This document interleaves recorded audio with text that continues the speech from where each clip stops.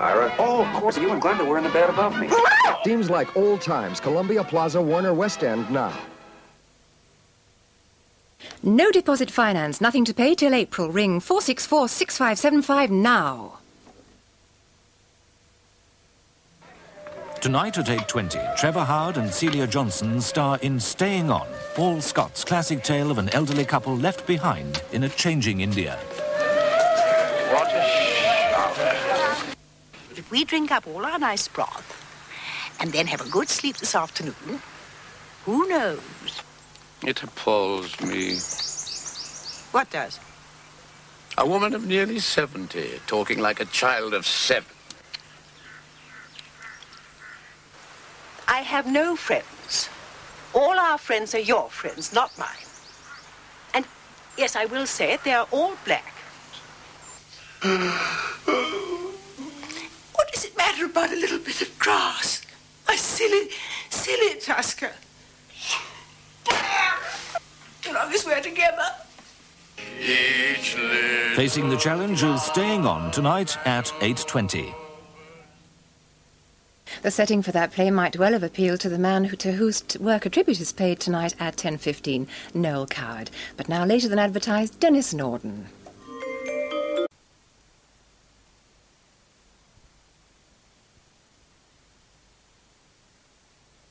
However, because Italy and Japan did display a certain ingenuity in extending the frontiers of physical indignity, there were moments, just occasional moments. 1 minuto e 55.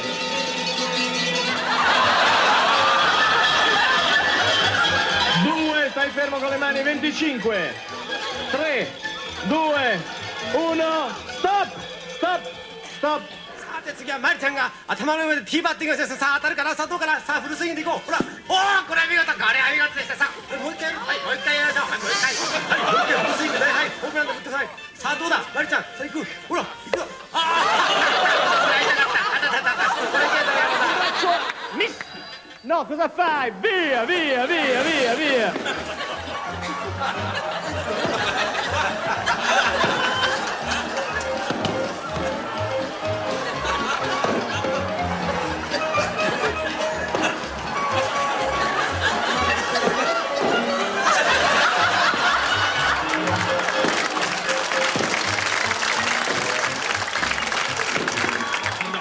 が続きでこの洗面器をぶち割っちゃうという話ですね。これ硬い、これ本物だよ、これセルロじゃないよ。さあどうかなこれ、山田君、はいやってごらん。はいこれはすごい。さあどうだ。大丈夫かよ頭おい。本当だよ。すごいなおい。拍手拍手。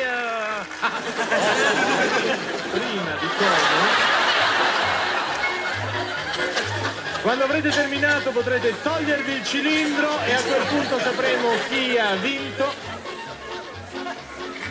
Chi ha terminato può buttare giù il cilindro.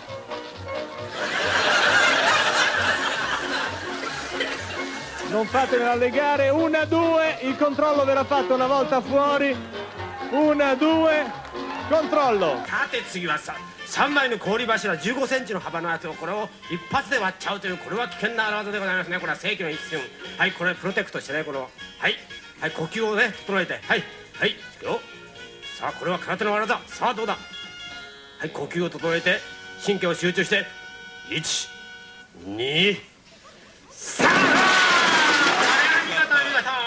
頭の方大丈夫かなおい。The kind of shows which bring a whole new freshness to the phrase barely adequate. In a book I was reading while we were researching this doomed venture, somebody said, I'm glad I'm not a foreigner because then I'd have to speak a foreign language and I wouldn't know what I was talking about. Well, when we came to look at foreign soap operas, the language problems were greatly helped by what you might call the long lingering looks factor. In such warmer climates as, say, Egypt and South America, whenever emotions reach a certain pitch of intensity, they seem to be expressed by deeply significant glances and sudden onsets of background music.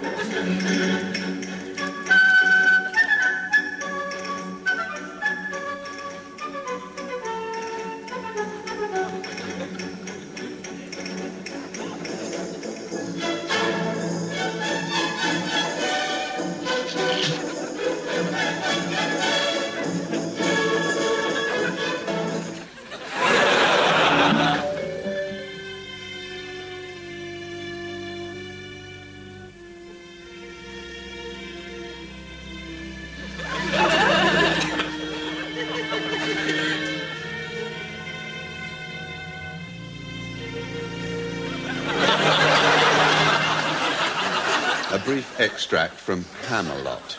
But proof that it does help to understand the lingo when emotions get steamy came when we looked through some old episodes of a long-running Australian soap opera classic. Nowhere else in the world did we find so many characters whose love lives appear to be governed by the planet Kinky. It's just I feel so alone, so frightened. Bev, please? For me? Oh, all right then. Just for a minute.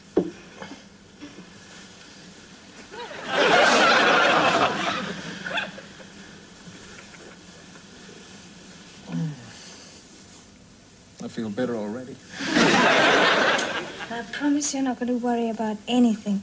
Everything's going to be okay. Okay. What was that? Nothing. Unless they're pulling 96 down already.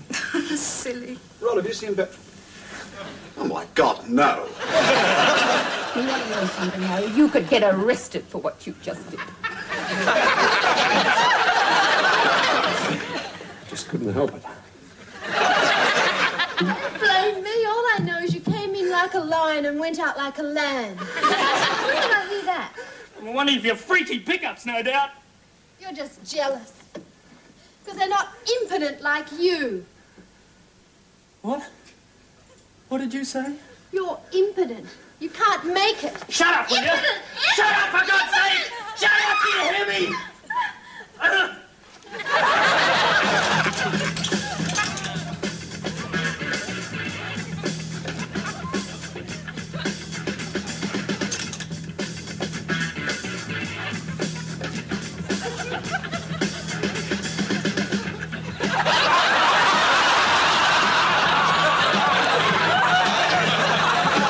You don't mind?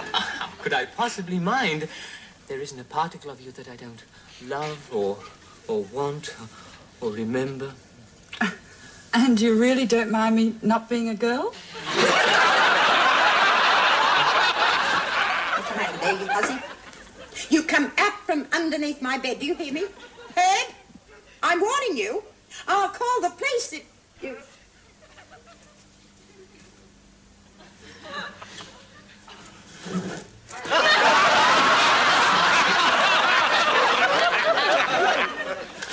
Herbert Evans?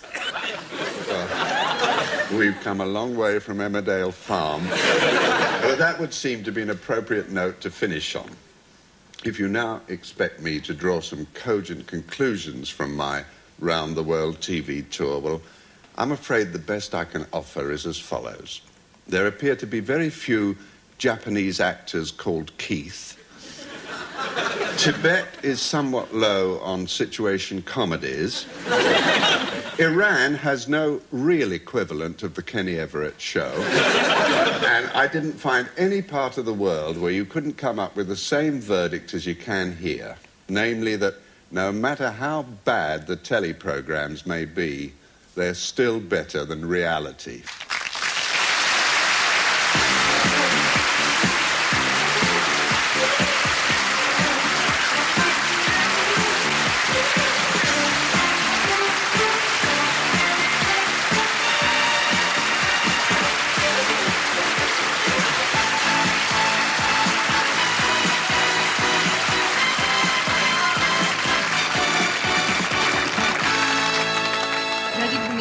I take it that you are a performer?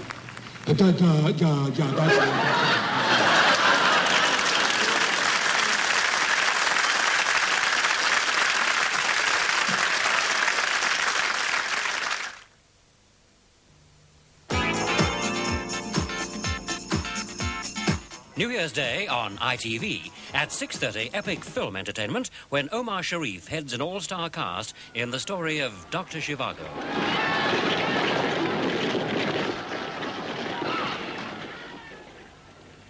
We've been together 6 months, on the road and here. We've not done anything you'll have to lie about to Tonya.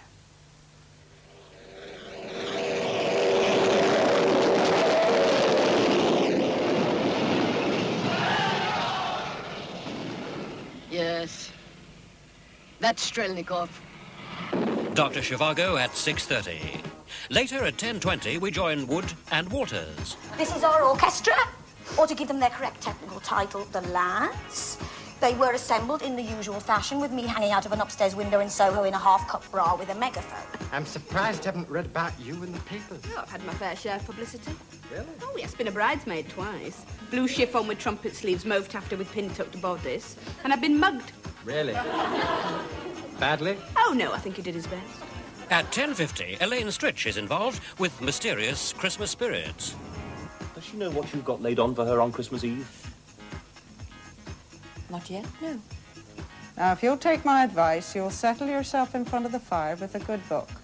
Mr. and Mrs. Antry will be back soon. Purvis! Mrs. Purvis!